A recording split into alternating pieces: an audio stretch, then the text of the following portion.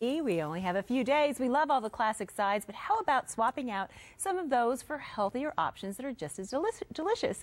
Dr. Adrienne Youdim is in studio with us. She's a physician nutrition specialist, formerly at Cedars-Sinai, who now has her own clinic in Beverly Hills. You brought a feast for us. First of all, it's gorgeous. Gorgeous. I'm so glad you like it. This is really, these are really interesting. There's like this burgundy color, and then what is that? That's right. So these are organic heirloom carrots. Oh. Those are carrots? They're carrots. They're topped with a little bit of agave and cranberries. Gorgeous. What else do you have on the plate?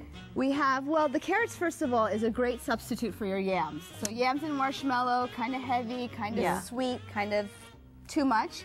The carrots, when topped with agave and a little bit of almond meal, gives you the crunch, the sweetness, and not all of the calories and sugar. Right. Next to it, we have a wild rice dish that has also barley, kale, as well as slivered almonds. This actually is a great substitute for stuffing, for bread stuffing. So instead of the bread, you've got some healthy Mediterranean grains. Okay, and you have some meat here for the meat lovers. Yes, well, you can't do without the turkey. Turkey is turkey. But turkey's not bad for you, is it? Is turkey bad for me too? Absolutely not. Oh, good. Everything in moderation is okay. Yes, everything in moderation, and the protein actually is probably one of the best parts of the plate, so eat as much as you want of the turkey.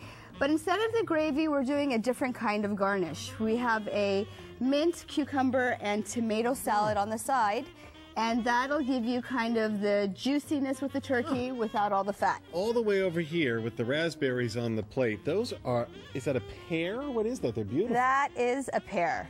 So we all love our pumpkin pie. Get closer to this. But this is a good pie alternative. So here we have steamed pears put on the grill, also topped with agave and a little bit of cinnamon. And you know, the cooking process brings out the sweetness of the fruit.